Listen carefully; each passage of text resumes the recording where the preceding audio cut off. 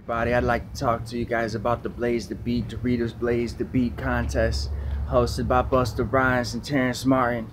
See, this is a $50,000 contest. Let me give you 5 reasons you should take the Blaze the Beat contest. Number 1 is, well, you're not allowed to publish this. And nowadays, with the society we all live in, I mean, that YouTube button says publish. It doesn't say upload, it says publish. I mean, so most of these people that are entering this contest are gonna publish their video, therefore they will be disqualified. Also, it says no profanity. Everybody's gonna cuss. Another reason you have a good shot at winning.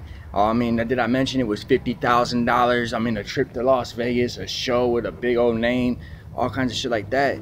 I mean, that's not, the point is, you only have to do a 60-second freestyle for a shot at 50 grand. Most of these people are gonna be disqualified because they don't read the rules. So read the rules and go look this up. Blaze the Beat, Busta Rhymes and Terrence Martin.